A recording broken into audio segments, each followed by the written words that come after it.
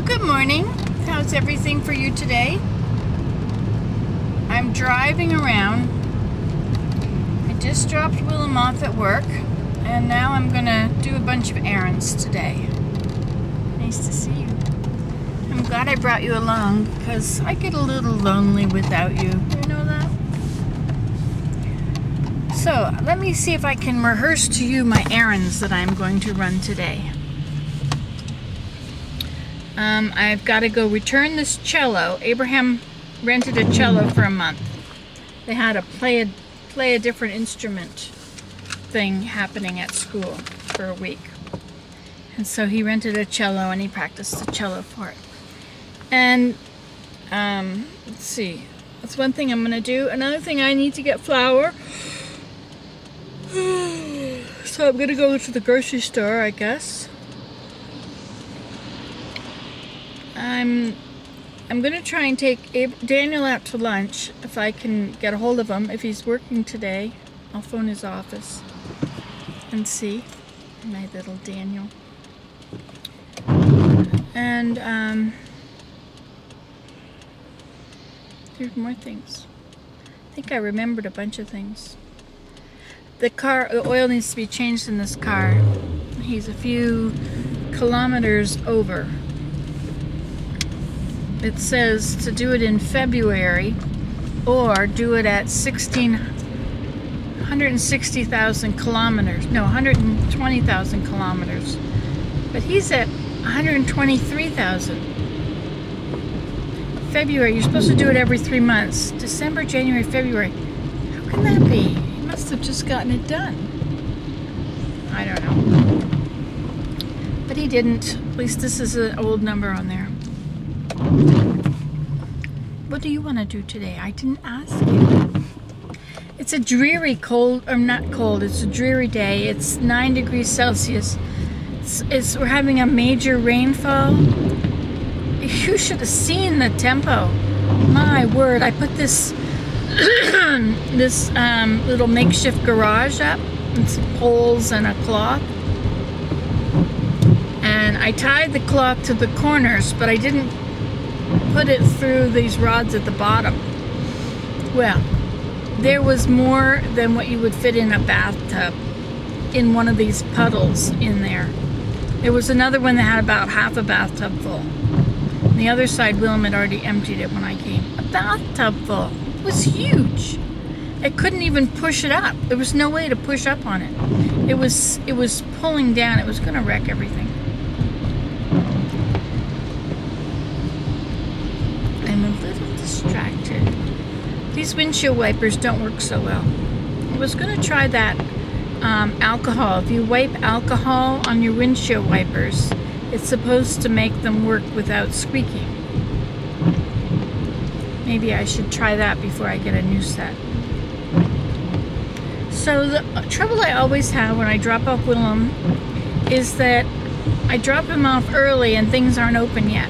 Things open at 10 or 9. It is almost 9 now, actually. Because I drove with him. He stayed up all night. It was some deadline. So we had to do all this stuff. So we came home and he went to bed for about an hour and a half, or maybe 2 hours.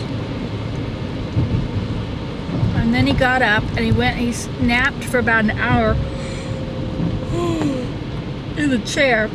And then I drove him into work because he's got this bunch of stuff he's going to do after work too. And there's no way he'll stay awake for all that.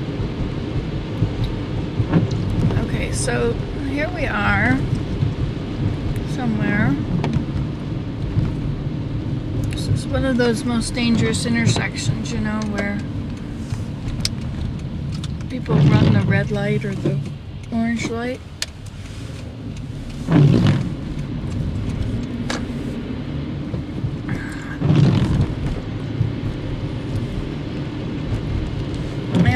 Willem told me when he was leaving, he says, I put your teeth in some water. And this morning when I said I was going to drive him, he says, okay, we'll come right away. You gotta go right away. Like I asked him, I said at 5. I said, I'll drive you to work, okay? And he says, no, I'll be fine. And of course he felt fine because he was wide awake. He'd been up all night. And so, okay, I went back to bed. And at 7 or something, 6:30, I was supposed to pick up Abraham after pit band today. So then what happens, you know? Well, and then I thought he had a doctor's appointment this morning, but he says that it was 1 week after when he was supposed to have it last time, which was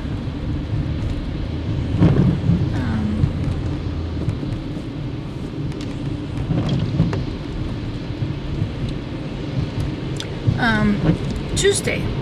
But I'm pretty sure it was Wednesday because he was going to see Dr. Crawford, and the only time Dr. Crawford is there is on Wednesdays.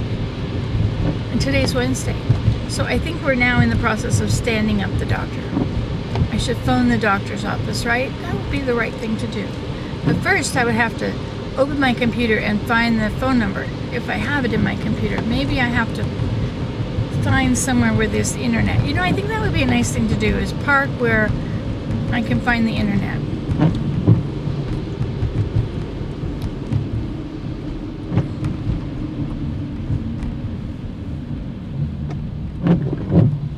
Here's a Walmart here.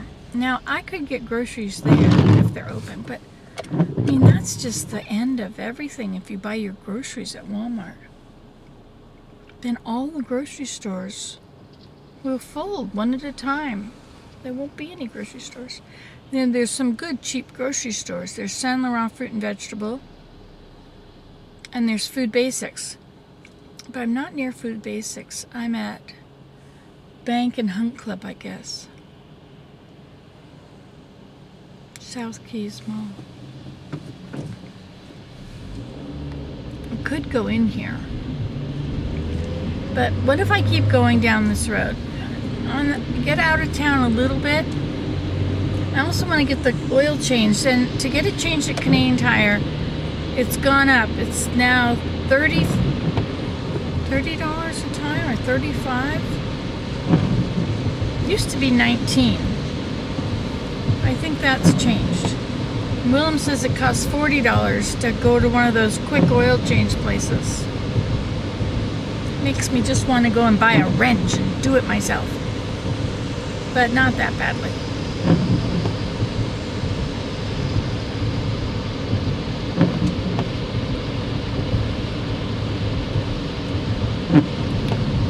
Alright, so where do they have the internet? Where can you just sit in an internet cafe? Like fast food places? Does Tim Hortons have it? Or Harvey's? Wouldn't it say if they had it?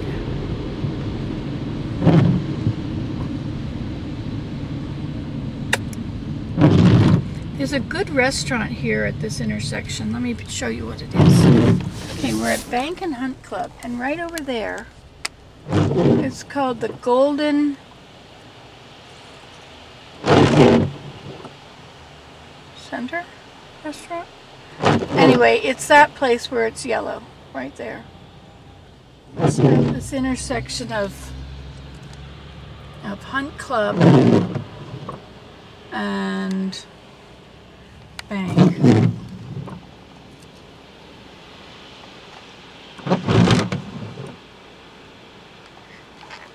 Rue Bank Street. Rue is French for street.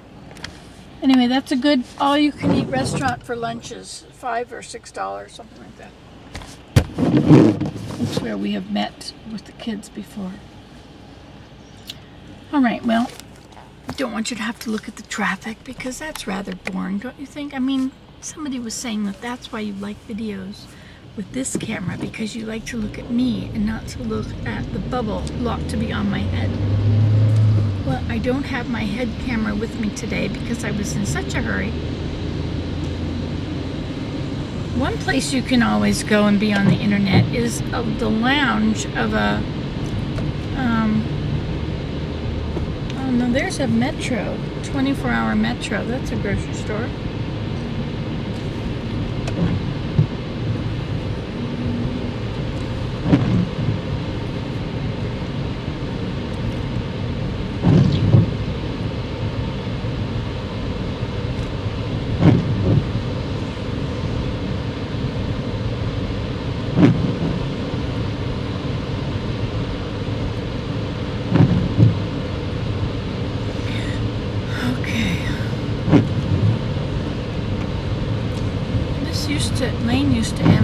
goes through.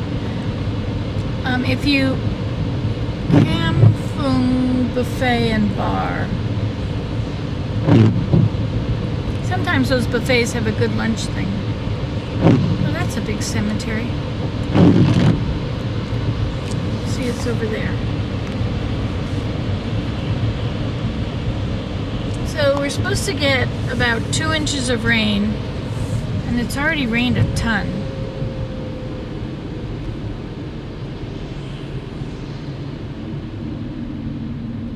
And then it's supposed to change to snow this evening. It's +9, so when it goes down to 0 Fahrenheit or Celsius, it'll snow.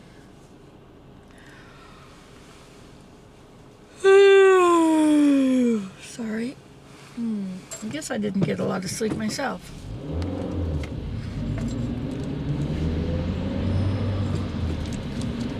Let's be happy. Hi! It's good to see you! Put that smile on your face. In spite of the big cloud. Now, I think there used to be a store around here somewhere. Kmart or something. But didn't the Kmarts all get bought out? Look, there's a Tim Hortons. I wonder if they have internet. I would like to go to an internet cafe where I could... There's a giant tiger. Giant tiger's good prices on food. That's okay. We'll go there. And it's a big giant tiger too. Just get in front of this great big truck. Now what time does Giant Tiger open? It's 9:01. Would you like to hear the news?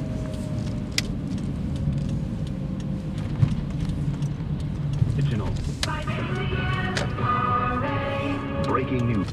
Some of it about the CBC and some about what's called this country's inferiority complex.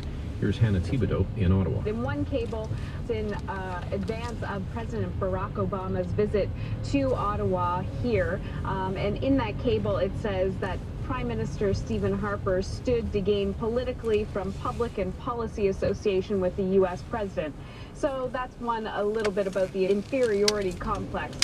When it comes to stereotyping, there's some blaming of the CBC in this one. There's what Americans say face popular stereotyping, and they say in these cables it's perpetuated by CBC programming, shows such as The Border. Now, in this, they complain that The Border features negative stereotyping in such episodes featuring CIA renditions, schemes to steal Canadian water, and the Guantanamo Syria Express. So that's one example, but also in the 2008 memo, they also refer to the CBC comedy Little Moscow on the Prairie for its stereotyping of U.S. border guards. That's Hannah Thibodeau in Ottawa.